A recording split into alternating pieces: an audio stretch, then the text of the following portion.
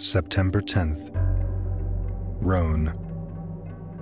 Hotel Continental. It is done. It is done. But is he dead? My mind is thoroughly upset by what I have seen.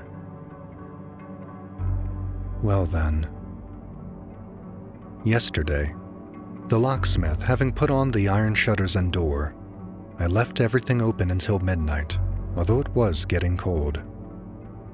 Suddenly, I felt that he was there, and joy, mad joy, took possession of me. I got up softly, and I walked to the right and left for some time, so that he might not guess anything. Then I took off my boots and put on my slippers carelessly. Then I fastened the iron shutters, and going back to the door, quickly I double-locked it with a padlock, putting the key into my pocket. Suddenly I noticed that he was moving restlessly around me. That, in his turn, he was frightened and was ordering me to let him out. I nearly yielded, though I did not yet. But putting my back to the door, I half opened it, just enough to allow me to go out backward, and as I am very tall, my head touched the lintel. I was sure that he had not been able to escape, and I shut him up quite alone. Quite alone. Oh, what happiness. I had him fast. Then I ran downstairs, in the drawing room which was under my bedroom. I took the 2 lamps and I poured all the oil onto the carpet, the furniture, everywhere. Then I set fire to it and I made my escape, after having carefully double-locked the door. I went and hid myself at the bottom of the garden, in a clump of laurel bushes. How long it was. How long it was. Everything was dark, silent, motionless, not a breath of air and not a star, but heavy banks of clouds which one could not see, but which weighed, oh, so heavily on my soul. I looked at my house and waited. How long it was! I already began to think that the fire had gone out on its own accord, or that he had extinguished it, when one of the lower windows gave way under the violence of the flames, and a long, soft, caressing sheet of red flame mounted up the white wall and kissed it as high as the roof. The light fell onto the trees, the branches, and the leaves, and a shiver of fear pervaded them also.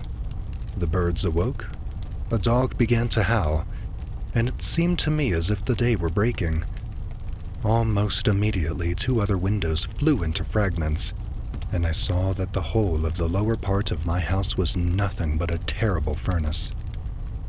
But a cry, a horrible, shrill, heart-rending cry, a woman's cry, sounded through the night, and 2 garret windows were opened. My God, I had forgotten the servants. I saw the terror-struck faces and their frantically waving arms. Then, overwhelmed with horror, I set off to run to the village, shouting, "Help! Help! Fire! Fire!" I met some people who were already coming onto the scene, and I went back with them to see.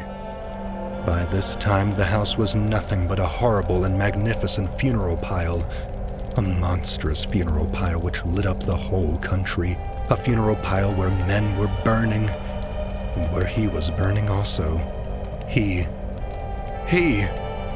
my prisoner, that new being, the new master, the Horla.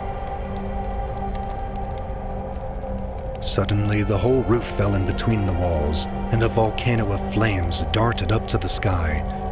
Through all the windows which were opened onto that furnace, I saw the flames darting, and I thought that he was there, in that kiln, dead.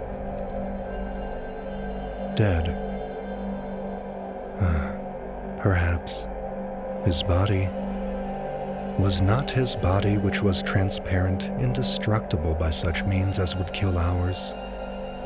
If he was not dead, perhaps time alone has power over that invisible and redoubtable being. Why this transparent, unrecognizable body, this body belonging to a spirit, if it also had to fear ills, infirmities, and premature destruction? Premature destruction. All human terror springs from that. After man, the Horla. After him, who can die every day, at any hour, at any moment, by any accident. He came who was only to die at his own proper hour and minute, because he had touched the limits of his existence. No. No. Without any doubt, he is not dead. Then I suppose I must kill myself.